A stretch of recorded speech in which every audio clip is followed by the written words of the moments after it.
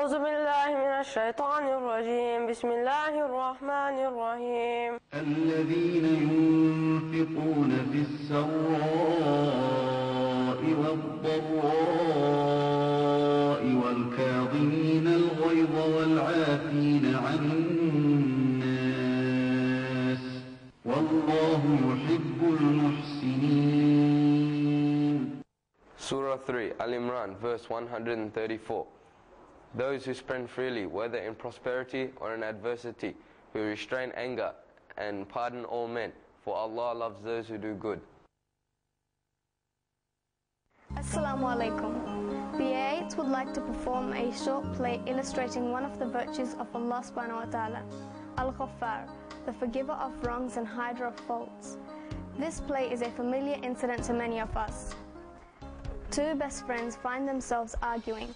Each is confronted with the option to forgive and recognize that human beings make mistakes or hold a grudge.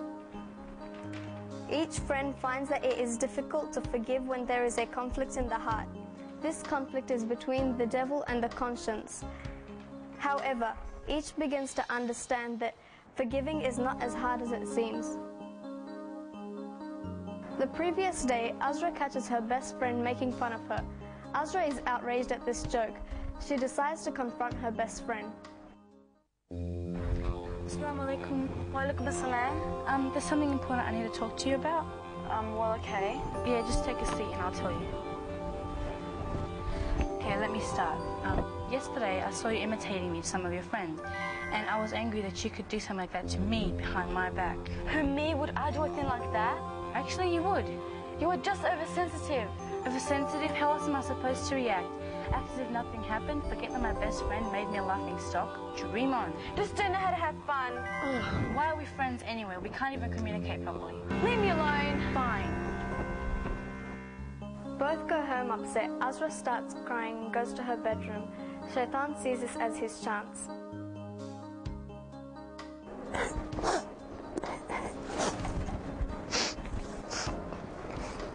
Assalamu alaikum.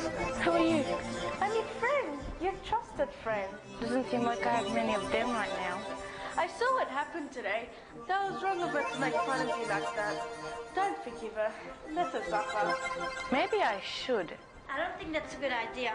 But she betrayed me. How many times do we betray Allah when we disobey Him? Even if you do wrong, Allah still forgives us and hides our faults. So go forgive your friend. It's not that hard if you think about it. What? I don't agree with you. You can't be trusted. Why should she forgive her friend? Because Allah forgives us all the time.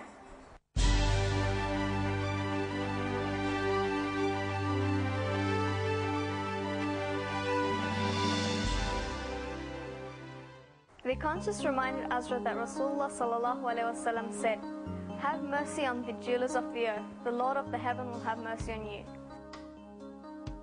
Meanwhile, Nelly is in her bedroom confused about what she should do. Shaitan comes to influence her decision.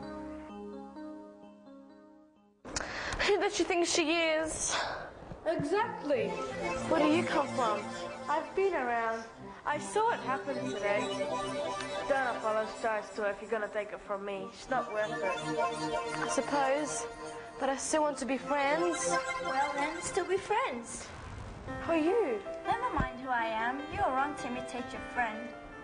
Just go and forgive us. Allah can forgive you too. Maybe. Don't listen to your conscience. Don't forgive.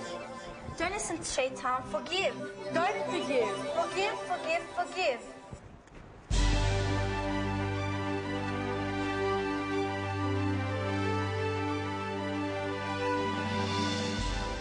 After 3 days of cooling, both friends meet. As in a hadith, it is not allowable for a person to keep away from each other for more than 3 days.